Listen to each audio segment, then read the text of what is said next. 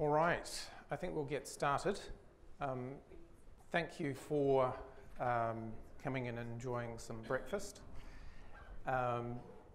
So just to begin with, I want to just go through kind of the housekeeping type of things, such as the toilets are actually out past reception. So if you need to avail yourself of the facilities, just go via reception, and they're just to the left as you go out the door opposite the lifts. If there's any sort of emergency, you'll be given instructions as to what to do. Duck and cover, as they said back in the day. In terms of sponsors, I want to thank IBM for kindly providing these facilities and also supporting the Accelerate program. Also Certus Digital, who are a major sponsor, who are effectively underwriting this activity, along with the University of New South Wales Business School, or the Australian Graduate School of Management. Some of the other partners that are here today are Cognition, UneeQ, so the digital human people and feedback avatars, and we also have Intergile as a sponsor today. If you want to follow what's going on, you can join the conversation with the hashtag #DigitalHumanProject. And if you want to follow what's going on Instagram, so this is a little bit of a different spin on a business project, as we're actually building, the digital human avatar, we're actually documenting the journey on Instagram. So if you go to @DigitalHumanProject on Instagram, you can actually follow the progress of the build of the digital human. So today, what we wanted to talk about is we've got a briefing session here, which is roughly 90 minutes. We're about 7 minutes late, so I can see somebody's already following. Somebody in the room here is followed on Instagram. We will be talking first of all on embarking on the digital journey, so a little bit of a roadmap about how organizations are becoming more digital. And then we'll be talking about how digital assistants are changing what's possible in an operational environment. So in asset-intensive industries, engineering, places that you don't really expect to see digital humans or virtual assistants. Then we're going to also have a little talk and a demonstration from our friends at Feedback Avatars on the changing face of user and customer engagement. So how digital humans and virtual assistants are changing how you can engage with customers. Then we're going to have a short break and there's a workshop. So this will be a hands-on workshop where we'll actually potentially divide you into 3 groups, and you can work on 3 different parts of the project if you're interested in coming along on the journey around the build of Digital Human. But Amanda is going to do a deeper dive into what actually is a virtual assistant or digital human. And then Max Thacera will be talking about how you undertake digital transformation within your organization, and Craig Parnham will be talking about design thinking and applying design thinking tools to this process. And then we break out into the workshops. And lastly, we'll give you an overview of next steps, tools and resources. So if you want to get up to speed with the Accelerate program, you can do so by following the QR code that's here. And there is a social learning portal, which has been kindly put together by the University of New South Wales, where all of the material that we have recorded from previous events is available there. There are actually 4 masterclasses up on that social learning platform on a variety of different topics around digital leadership and adaptive leadership. So I'd encourage you to take a look at that and get in there and join the community. It's a great opportunity to get graduate level thought leadership and access to thought leadership and courses. And it's also where we'll be documenting some of the journey that we're going on. So the idea of this social learning platform is a living, breathing community, so that we can actually put additional masterclasses. You'll also find today's session also on that social learning platform. So If there's anywhere that you want to go to get slide decks, see videos, gain access to resources, it's all there. So I'm going to kick off, and then Gavin is going to be talking about this process of embarking on a digital journey and a roadmap to becoming a digital business. So I guess one of the things that we're seeing increasingly is this idea of science fiction suddenly becoming, or progressively becoming, science fact. Anyone hazard a guess as to whether this is a real picture? Say yes or say no. Is it just an animation, or is it something that was really taken? No? So this is actually the view out of the International Space Station, and this creature that you see floating here is a real thing. And I'll introduce you to Simon now.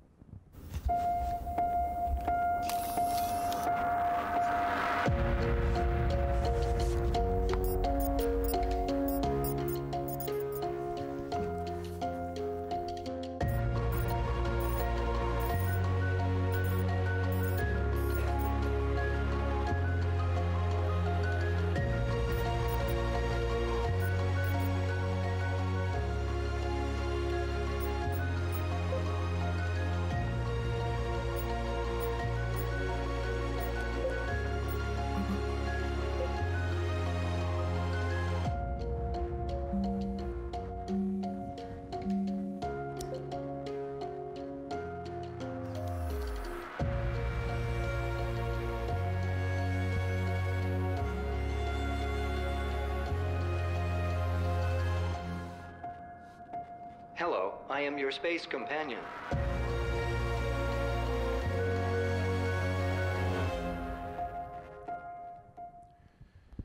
So Simon is a collaboration between Airbus and IBM, and interestingly enough, last Saturday the astronaut that took Simon up into the ISS for the first time was interviewed on the national program on Saturday morning.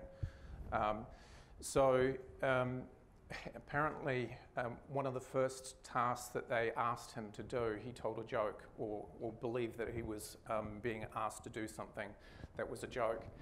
So there is a bit of a journey to go on, but the purpose of Simon is not so much to replace a human being in space, but to augment what they're doing there. So essentially become a companion to help with experiments, to help with maintenance procedures that there are on the ISS. So there are all sorts of different things that, so the objective of the project was to investigate the current capabilities of AI in complex environments such as the ISS in order to provide the best possible support for people working in such conditions. So probably the most hazardous environment we can be in is space, where there's no oxygen and there's a lot of gravity that will take you somewhere else if you're not careful. Simon is a real-world example of a virtual assistant, or essentially a version of a digital human that is in use today and is being developed and is growing in consciousness, if you like. So that kind of sets the scene for today. I just want to touch for a moment on what is Accelerate, this program, why we're here, and what it is that we're here to do. So one of the things that we're seeing these days is the rise of digital platforms. And so Accelerate is a program that's been put together to help you navigate digital platforms combined with how ecosystems are coming and forming around these platforms, and they are interdisciplinary in nature. So today, as an example of that, we're bringing together an ecosystem of partners to help leverage a platform, be it Watson, be it IoT, be it other forms of application stacks So the UneeQ Digital Human platform is our platform that we're bringing to life and using an ecosystem approach, bringing together different disciplines. But one of the things that's very fundamental around technology and digital transformation in particular is that it is also about taking leadership, digital leadership or adaptive leadership, as we navigate times of rapid or exponential change, which we exist in today. So Accelerate combines these three ingredients, if you like, to help you navigate digital transformation and the new world order, if you like, that we're currently starting to occupy. So just a word on digital platforms. One of the most obvious examples of that is Amazon and how it's transformed retail and e-commerce. It's now a platform where if you are a shopkeeper, you can go and you can start to build out a whole supply chain, a whole customer experience. So it's underpinning a considerable amount of change. Another platform that you don't think about terribly much is YouTube. It's the largest essential broadcaster there is in the world. One of the most popular channels in 2018 was Ryan's Toys, and that vlogger made $22 million off the back of YouTube, vlogging about toys and the unboxing of toys. So it's creating all sorts of new opportunities in terms of how we create value and how we monetize relationships. So YouTube is a really good example of how, and Instagram actually is a really good example of how social influencers are monetizing relationships in ways that we'd never thought of before. And then you have other platforms such as Watson, so providing IoT, artificial intelligence, in order to actually accelerate what goes on in the background. So these are just three examples of digital platforms that I believe are actually going to make a substantial difference in our day-to-day lives, some of which are already making a difference in our day-to-day lives, and others are going to have a greater impact over time. Then we have interdisciplinary ecosystems. The reason why we get together as a community and in an ecosystem is so that we can apply different methods and frameworks. So design thinking is an example of a method and a framework that we can use to solve business problems. Also, it's a way that you can bring together industry know-how. So there's a lot of specialist knowledge that could be tied up in a heavy industry, a manufacturing industry, for instance, or the telecommunications industry. So you want to be able to get the benefit of collective industry knowledge. And that's one of the things that platforms are enabling. They're connecting all of these different pieces of plant and equipment together so that you actually access a more complete data set when you're applying artificial intelligence to decision making or decision augmentation. So bringing together industries, and then the capability sets that you also need to bring this together. So you need different skills around these different digital platforms. So there's a capability that didn't exist 10 years ago, and that's a digital marketer. Today, it's actually quite hard to find digital marketers. Data scientists have been around for some time, but those of you who are in the industry know how hard it is to get data scientists. And so that capability set that you need to draw on is part of how this all comes together. And when we talk about digital leadership, one of the things that we go to first of all is about mental ability, so IQ. Yes, digital leadership is about learning things at a factual level and at a head level, but it's also about coming together as a community. So collectively, the connections that you make in an environment like this enable you to accelerate effectively how you take leadership, how you become part of the transformation that we're in the process of. The other aspect of it is about the practice. It's practicing these tools. It's about practicing the use of these frameworks. It's about day-to-day practice as well, because our roles are evolving and changing. And so we need different practices that we need to put in place, or disciplines, to be able to be effective digital leaders. So I want to talk for a moment about an everyday activity that we kind of take for granted, although we're unlikely to be driving in Manhattan. I've done it once. I probably don't want to repeat it. It's quite a scary experience. But when it comes to the automation of an everyday activity like self-driving cars, it's a process. It's a journey that we're going on. And there are a whole lot of components that come together that enable or will enable a self-driving car to come together. In the first instance, it will be about enhancing or augmenting human driving capability. And how that occurs is through sensing what's going on. We take for granted the function of driving, but what we see, what we hear, what we touch, all gives us feedback that enables us to sense the world as we drive, which we then, using our brains and our instincts, if you like, we understand what contextually a pedestrian walking across a pedestrian crossing means, and then we respond to that situation.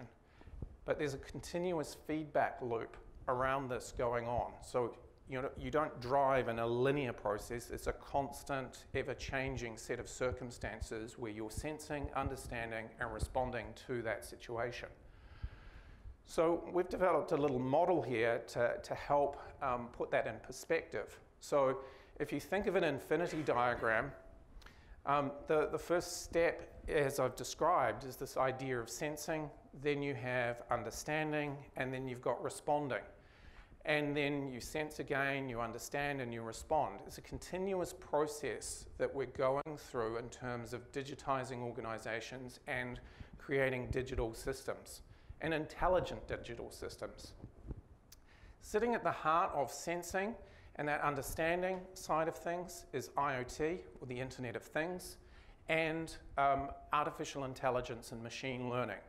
So these two things together are actually creating quite a massive transformation going on. The power of being able to apply machine learning as well as whole ranges of sensor data are changing what's possible.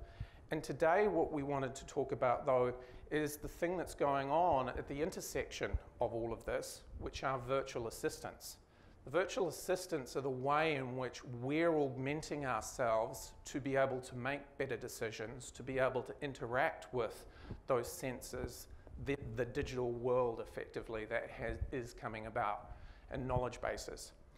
So this is a very simple model for understanding the process of becoming digital.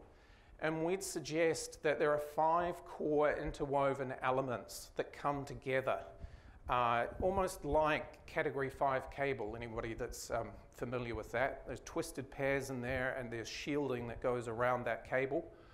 Those different components, the first and most important actually is security, in my opinion. The second is the data that's flowing through that strand, or that cable, if you like. And then there's 3 core things that are going on around systems development, which is processes, methods, tools, and practices. So Agile is an example of systems development. And then you've got this infrastructure that's coming together to support these new systems in the form of 5G, enhanced information management, cloud computing. And then the 5th thing here, which is probably the most important thing from a foundational standpoint, is mindset and culture. You can't effectively create change in a digital sense without working on the mindset and culture, not only of your organization, but of the broader community, if you're a participant in the marketplace. So this is a basic model for understanding these things, and I'll just break down the sensing part a little bit more. Coming back to that self-driving car, there's an enormous amount of data that is now being collected in modern day cars that is around the sensors and devices that you have on there. So from parking sensors to radar that's incorporated in many modern day cars. There are also interpretive algorithms that are applied in that sensing process to make some sense of those different, that sensor data. And then there's a bunch of contextual information which becomes important in the sensing process. It could be anything from temperature to wind conditions, or moisture levels, for instance, or levels of corrosion in a particular object. So when we talk about sensing, it's a very broad set of things. It could be visual recognition, for instance. It could be natural language processing. And from an understanding standpoint, there's a couple of things to grasp here. So it's about accessing the accumulated knowledge that there is. So over the course of human history, we've accumulated a lot of knowledge and experience, some of which has been documented, other of which we're actually in the process of capturing. The second thing is around the contextual models that we need to understand something. So what's the difference between a dog and a cat, for instance? Machines don't necessarily know the difference, whereas instinctively we do.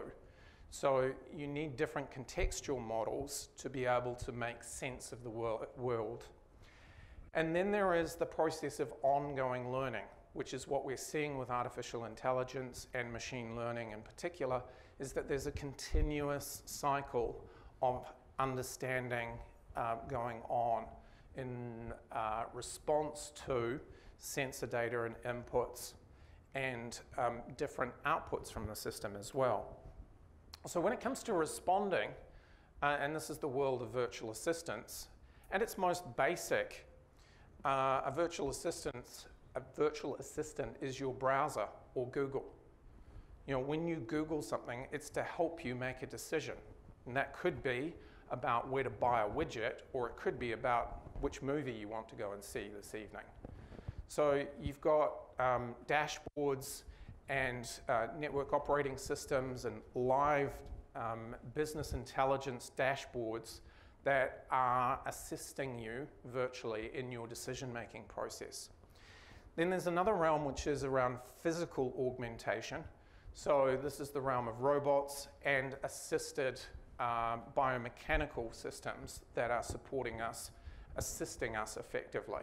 But it's about physical augmentation. Third category are around virtual assistants, which is everything from a chatbot to an Alexa to a digital human. So there's a range of different options depending on the context in which you are trying to build an application in which these make sense. Okay. So that is just a brief explanation of how this model comes together. And I want to leave you with one little key thing here, an intellectual takeaway, if you like. The combination of the Internet of Things, artificial intelligence, and virtual assistants is the intersection between Metcalfe's law and Moore's law. Now, I imagine that many people here will have heard of Moore's law. Yes? Okay. How many have heard of Metcalfe's law? This will be a real giveaway for somebody that comes from a telecommunications background. So Metcalfe's law is that the effect of a network is the square of the number of users that there are in that network. So it was first used to describe how telecommunications networks, the reach of telecommunications networks. But with the advent of the internet, what we've seen is an explosion of the impact or the effect of the internet. So you combine the square of all of the users that there are on the internet with Moore's law, where processing power and computing power is doubling in capacity or capability year on year, every 10 years. And you're going to see an explosion of, or an exponential change in the impact that these things are having on our everyday lives.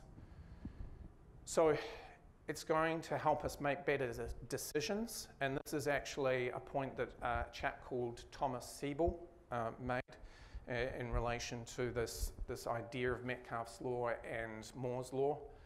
So we're going to be able to make decisions faster, we're going to have more information at our fingertips, we're going to be able to make better decisions because we're able to access not just more information, but more relevant, meaningful information. The other thing that it's going to enable us to do is execute processes much more efficiently. So we're going to be able to drive ever greater efficiency gains with the combination of IoT, AI, and virtual assistants. The third thing that it's going to drive is market differentiation.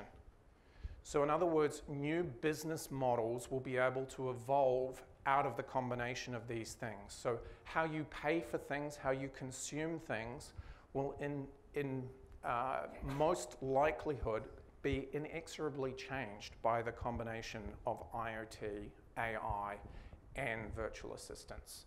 So we've seen that start to come into play with the likes of Airbnb and Uber.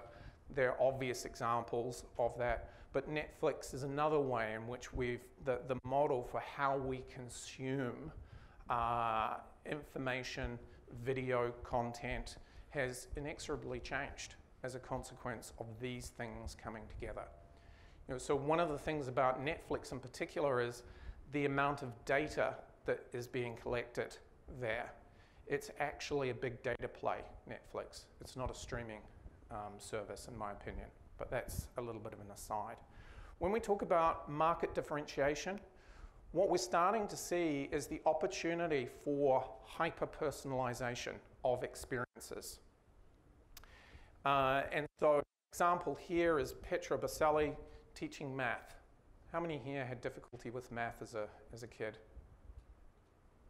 Just a few that are willing to admit it. So you think about the infinite patience of a digital human when you ask the same question over and over again. The fact that that digital human could be teaching you math at any location at any time, so 24/7. So there are incredible opportunities for hyper-personalization that are coming from the combination of these different things. Now I want to ask one more question. How many people here would say that they are from the experience generation? How many of you think that you've got kids that are from the experience generation? Few hands. How do you like your coffee? That's an experience that you probably had on your way here that defines your generation. How you actually want to have your coffee, what you do in the Air New Zealand lounge, which seat you prefer on an aeroplane, what type of car you drive. They're all experiences. So we often start to think of the next generation as being the avocado toast generation. The experience of avocado toast because it's healthy and it's good for you, shall we say. We all want experiences. So one of the things that digital humans have the opportunity to generate, and virtual assistants, is an entirely different experience generation. So you're going to be generating experiences which potentially are hyper-personalized. So with that thought, I'm going to pass to Gavin, who is going to talk about the face of conversational AI. Thanks. Hi, everybody. Good to be here with you this morning. So my name is Gavin Steur. I'm from UneeQ, and we look after, I believe, customer experience. That's the way we like to define what we do. End user experience for our customers. So my responsibility is looking after customer success, making sure that the projects that we implement are successful for our customers. And it's the name UneeQ. I've mentioned some of you might be familiar with FaceMe. That's what we were formerly known as. And we've recently, in the last few months, had a rebrand strategy, part of our global expansion, making sure we're ready from a trademark perspective, etc., and also making sure that we encompass what it is that we do, which is ultimately creating unique experiences for our customers. So in terms of what we do, digital humans, but we like to see ourselves as the face for conversational AI. Now, having a look at that slide, the first time I saw it, it's one of those numbers you're not sure you want to believe, that in 10 years, only 15% of interactions customers will have with brands will be with a human. And you say to yourself, well, that's probably what you thought when we watched some of these movies 2 or 3 decades ago, talking about AI. That, if you spin it on its head, that's 85% of conversations between customers and a business and the brand is going to be done with a non-human. Now that's quite intimidating if you think about it. But at the end of the day, these are the studies that are coming through. And if you look at where we're going and which businesses and which industries have been early adopters and how that is totally permeating all forms of society, we look at social media and how many chatbots there are as well, and how many companies are starting up that are focusing in this conversational AI space. We know that this is what's going to happen. But I think ultimately what we're trying to say with this slide is that I think, as opposed to being intimidated by this and looking at ways in which we can prevent this from happening, I think the way business should approach this in society is to say, what is the best way that we can implement something like this in terms of this change? Can I ask you a question? Is it possible? Yes, sure. Roughly what it is now? I'm not sure exactly what the figure is at the moment. Yeah, this is a study done by Gartner. Yeah. Right, in terms of communication, emotional connection, I think when we traditionally think of face-to-face, two human beings, there's words going on, yes, but it's far more than just words. When we look at emotional connection, there's a tone element in the way that we speak, the way we say something, and of course the visual side of things, the body language, and of course with digital humans, we're looking at facial expression. Now, I think we know this is true in our personal lives. I have a 17-year-old daughter, and she's really great at stringing some beautiful words together, giving me answers to things. But it's the way that she says it and that look in her face at the time that gives me the real answer that she's trying to give me. So I think we understand that in our personal lives, in our conversations with people, but in business, this is vitally important as well, that we don't lose connection and engagement with consumers' expectation and, of course, our brand values. So why are we here? What are we trying to achieve? So ultimately, we are trying to allow creative people, creative companies to build amazing products on the best digital human platform on a global level that can solve real problems, problems that we're sitting with in society today. Education is a big one. Many of us are privileged to be able to have teachers, to sit in front of teachers, etc. Not everyone has that privilege. So it's solving that at scale. And solving problems that are in a people-focused way, which is important, trying to keep the humanity side of things in that conversation. And that ultimately connect with people in a natural and human-like way. And that is the ultimate goal, to benefit the world, to I think, improve the condition of mankind as a whole. And I think what's important about the slide in terms of a takeaway is that I think traditionally when we think of conversational AI, we think of large enterprises and companies adopting this, let's say the healthcare sector. But ultimately, if you're looking at this being the vision, something that is across all industries at the end of the day. And it's a social responsibility. It's not always about return on investment, but of course return impact as well. So what are we trying to achieve? So brand, from a business perspective, that brand is ultimately everything. And if you look at conversational AI in its many forms today, there's a lot of it is just repeatable. It looks the same. So when consumers interact with their brands, it looks very similar to another business you may have interacted with a few minutes ago or yesterday. But the moment you start introducing face to the conversation, that becomes your unique face. Nobody else can use that face. Nobody else will have the same voice. Also in terms of the personality, how that personality is put across to your consumers, carrying those brand values, etc. And there's various ways. You could have a quirky type personality, very jokey depending on the environment and the situation. You could have quite a serious one. I think if you think about giving high wealth customers advice, they typically don't want to a few jokes and things like that. It's got to be quite serious. That's got to be quite believable. And of course, if you think of the healthcare industry, education as well, there's got a lot more empathy involved in that particular conversation. And then trust is very important. Ultimately, that's what we're trying to achieve as well. And that's not just trust with our customers with the ability of our platform to deliver on the promise and the solution, but also making sure that our customers' users can trust the solution, have a repeatable experience, a good experience. That's ultimately what all companies are looking for. And we know that will eventually lead to good rapport when it comes to the experience and the repeatability of that experience in that particular use case. People wanting to return, and of course ultimately building a relationship with that form of communication. So Sam showed you a picture of Mia. So he's already sort of introduced her in terms of the face. So Mia is the face of UBank in Sydney.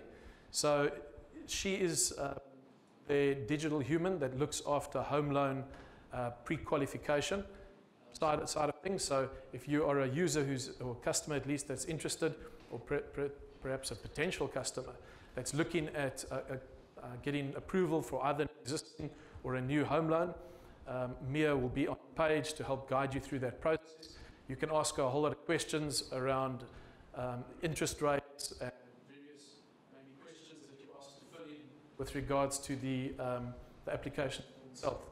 Now, UBank being a digital-only bank saw this as a great opportunity for them to continue to engage and interact with their customers on an emotional level. Now, other examples are the top left-hand corner there is Vodafone. That's their digital human that they created initially for a branch experience, looking at more of a return on investment type use case. Prepaid top-up was the concept. On the top right-hand side, that was a use case that we put together around a cardiac coach. So it's a health coach. And the thinking there is pretty much around post-operative. So people have gone through a very traumatic experience with having heart problems, and some of them result in surgery. And of course, there's a whole lot of do's and don'ts after surgery, and you tend to forget. It's a nervous time, and you also tend to break the rules. They tell you no more lamb chops, as an example, and you tend to have one. Now you think you're dying because you woke up that morning and you're not feeling so great. So it's not everyone, like I say, is as privileged to just climb in their vehicle and go and see their GP. So this is where the return on impact is so high in terms of the impact on society, where you make this accessible to more people. And of course, it's in the confines of your own home. Traveling is sometimes a challenge as well. And then on the bottom left-hand side, I think you might recognize the face, most of you. So John Kerwin. So he was one of the co-founders of the company Mentor. He's very passionate about helping people with mental health issues. And of course, they're busy with a process at the moment of developing a digital human. And in fact, this digital human is going to look exactly like him. So he's been sent into a studio and he's been scanned, etc. So watch the space for more information. And then on the bottom right-hand side, this is an initiative for the company All is for All. It's around fashion and making fashion accessible and inclusive. So it's inclusive for everybody, and making sure that in a nice, friendly way, you can describe garments, explain to people that potentially wouldn't have the opportunity to visit stores as easily, wouldn't be as mobile for various reasons, and pretty much creating an exclusive, inclusive and accessible use case. Okay, how it all works. So you've got a user that's interacting with our digital human platform, so our digital human itself, and you've got video and audio streams that are flowing. That information then comes through to our platform, where from a speech to text perspective, we can convert it into a transcript and then send it through to any NLP or chatbot framework. And you can have multiple as well plugging in. And this is where it's so important to make sure that we have the right partners, system integrators, not only working directly with ourselves, but directly with our customers. And then underneath that platform, you would have what is called an orchestration layer, which ultimately plugs into our APIs, into our platform. And then on the other side of that is all the integration opportunities, which are pretty much limitless in terms of what you'd want to plug in. Now, it can be hardware, access control. You can have a digital human, which we've got a customer that's going live. In fact, I think it went live yesterday. Yeah, so customer in Melbourne, Pace, they went live, so we can talk about them now. And so they've got an apartment, a building block, which it's a new block, so it's techno savvy. And the idea is there that you can engage with your customers through a digital human 24/7.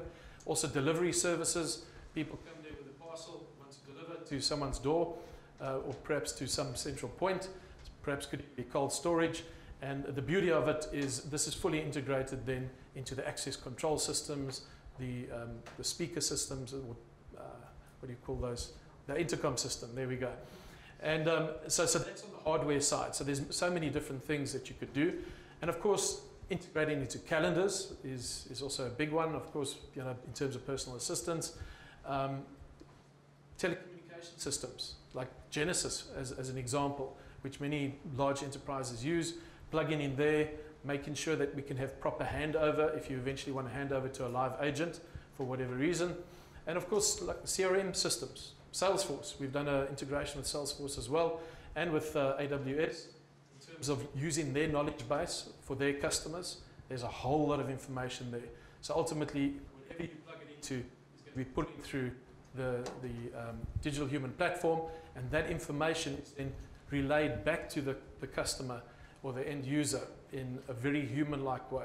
So you can have all sorts of, let's say, emotions, smiles, and perhaps even a wink, if that's what you're looking for. So, what could possibly go right? That's not normally the way the question is asked. It's normally asked the other way. What could go wrong? I think, you know, there's a lot of concern around AI taking over jobs and things like that. But I think the way we've seen it, and I really do believe we need to change the way we're thinking about this. If we think of the Industrial Revolution, there was a lot of nervous people back in the day about these machines taking over our jobs and things like that. It is slightly different in the software world. But if you look at about enhancing human performance, automating the mundane and freeing up creativity, there's many tasks that staff don't like doing. I mean, if we think of email, how many of us would surrender email and go back to handwritten letters? I mean, email didn't take over our jobs, it enhanced it. And this is the way we need to start looking at these things. So replacing the mundane, repetitive tasks, ultimately allowing human beings to do what we're good at and what we like doing, innovating, creating, leading, designing, and solving problems. Okay, so this is ultimately why we are here today, looking at taking these steps. Still early days, bleeding edge, cutting edge technology, where we have opportunities like these to discover or identify problems, to discover, define, develop, deliver, and ultimately provide solutions. And of course, as Sam said, this is an iterative process as well. I'm going to use the opportunity now to do a quick demo. I don't know how many of you have seen a demo of a digital human before. Oh boy. Let's go back.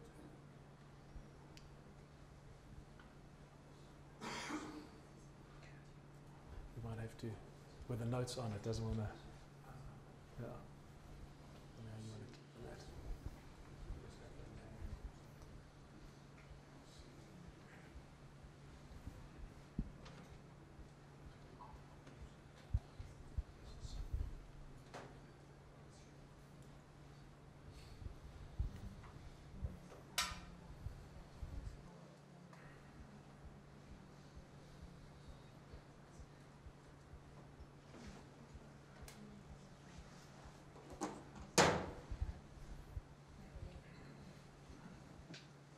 Hey there, I'm Sophie. I've been trained to show you some of the capabilities of digital employees. Should we try a loan application? Yes. Great! I eat loan applications for breakfast. I just need a few key things from you and I can pass you on to one of my teammates to authorize the application. Are you ready? Yes. Okay, great. To begin, can you explain to me how you plan to use the money? I'd like to take my family on a vacation. Don't be silly. Okay. Actually, what I'd prefer you do for this audience, just to get some laughter, is why don't you tell us a joke? I was wondering why the ball kept getting bigger and bigger, and then it hit me. That's a dad joke, right? Do you enjoy your job? I love what I do. I can change my hair whatever I want, and I get to meet cool people like you. Okay, so you can see she's been developed and designed is very quirky and fun, and of course this can, change completely depending on your application.